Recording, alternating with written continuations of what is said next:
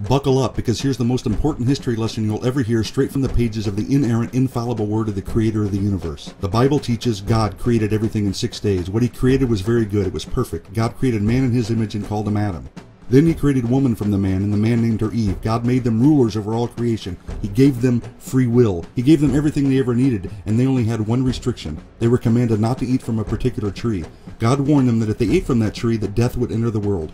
Now Eve was deceived by Satan, and she ate from the tree. She gave the fruit to Adam, and he ate it too. Thus mankind had rebelled against God, and sin and death entered the world, just like God warned. Now a holy and just God had to punish sin. So he did. The earth, the animals, mankind, the entire universe was cursed, and we all now live in an imperfect world. From that point forward, all of Adam's descendants are sinful from conception and have willingly entered the rebellion against God. All of us have sinned, and we all fall short of the glory of God, and the consequence of our sin is death. Therefore, all of us are subject to everlasting destruction from the presence of the Lord and from the glory of his power. That's fantastic, isn't it? No, it's not. That's the worst news ever. But here's the good news. Here's the gospel. God loves you so much that he gave his one and only Son to you. And if you believe in him, you will have eternal life.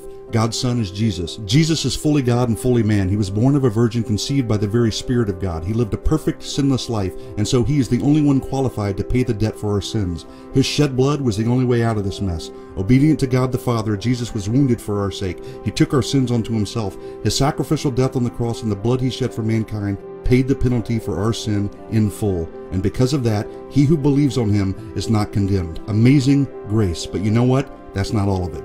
Jesus Christ, the creator of all things, after he was in the tomb for 3 days, rose from the grave. He conquered death, defeating it for our sake. So all who truly believe in him, repent of their sin, and put their trust in him, can and will return to God and live for eternity with him in the unimaginable place we call heaven. That's it. So please consider it.